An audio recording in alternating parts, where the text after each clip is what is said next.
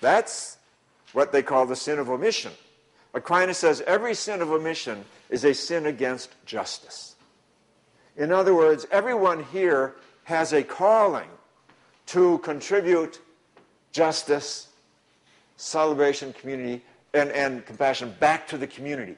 And this is the fullness of the four paths, because each of the other paths brings this energy into path 4, the via transformativa, which is the gift you're giving to the community. And then, of course, it starts all over. That's what I say.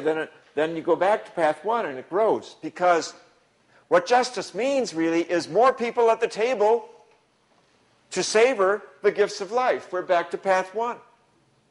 And you and I know that there's more joy when you can share it with others. And the scandal when there's injustice, as we saw on television at Katrina, when finally the poor made the television set. Maybe the first time in my lifetime that I've seen the poor there honestly on television. When you realize the gap between the haves and the have-nots, that's ugly. It's ugly.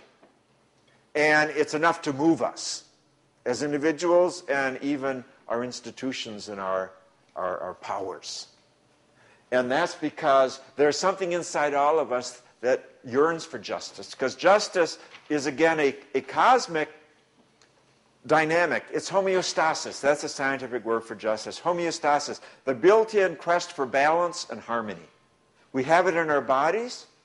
We have it in our minds. That's why we dream at night, to bring the balance back when there's imbalance. We need it in our societies. Balance. Justice is another word for balance. Another contemporary word for justice is sustainability. I believe sustainability is kind of the 21st century word for justice, because what is just holds. It's sustainable. What is unjust is not sustainable.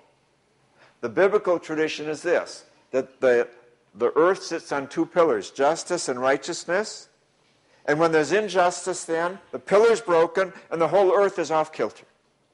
And the example it uses in the Hebrew Bible, the Psalms, for example, is that the orphan and the widow, when they're not treated well, the whole earth is off kilter. Of course, now we have the ecological crisis, which is literally the whole earth being off kilter.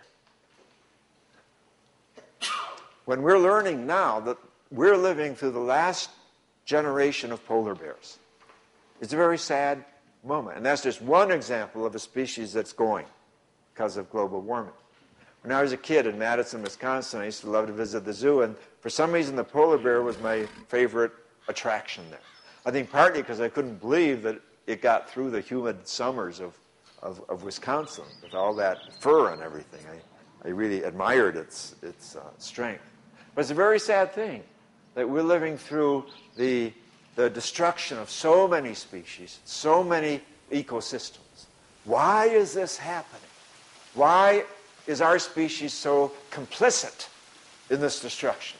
Because we've not fallen in love with creation enough. If we love polar bears, if we love the other species, we wouldn't tolerate the lifestyles that are bringing on this destruction.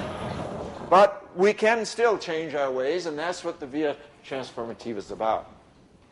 So what I've tried to do is outline here tonight, based on this question I asked you, what is spirituality? And then going with you, it's living life in depth, it's living where life lives, and then what naming do we have of how you go about living life in depth? Well, this is one way of naming it that I reject, because notice, there's no word about justice here, there's no word about creativity here, and there's no word about joy and delight here.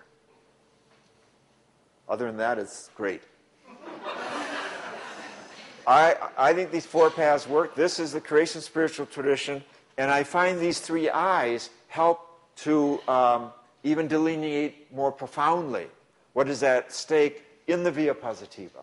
That the experiencing of spirit is an experience of immensity and intensity and intimacy. And as we can name these things, then we can live them more fully, because you're going to have days that are Via Negativa days, but maybe someone around you is going through their